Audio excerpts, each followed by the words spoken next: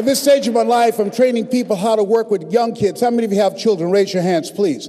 I'm teaching them how to develop their mindset, how to become effective communicators, how to begin to dress like a prospect and not a suspect, how to select friends that's an asset to them rather than a liability, in technology, and how they can begin to use their skills and talents today rather than going out beating the pavement looking for a job. Teach them how to learn how to develop their own personal economy by doing what you're doing right now.